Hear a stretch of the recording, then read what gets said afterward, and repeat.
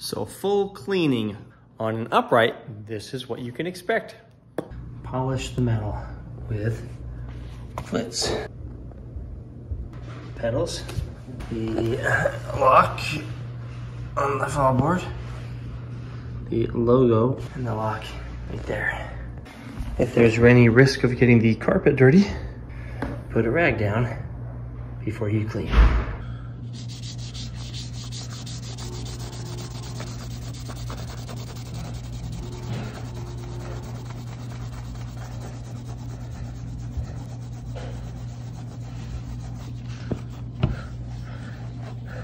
Dirty part of the rag to apply it, clean part of the rag to clean it off. Look at that.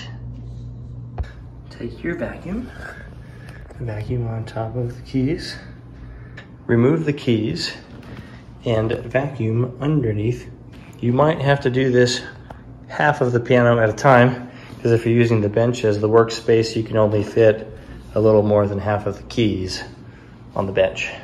Here's the polished hardware after I'm done. And over here as well. Reinstall these keys into there.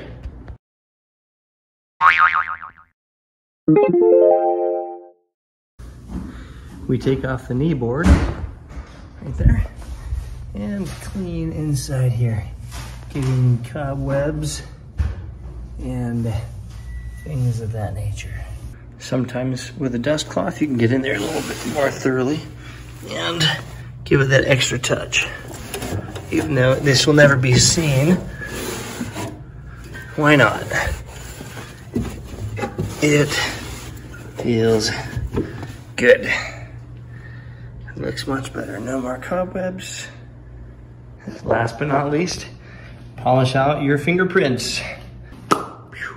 And that, my friends, is a fully cleaned piano. Look at that thing, it's polished, it's clean, vacuumed inside. Inside there, the brass is polished. The logo looks like new.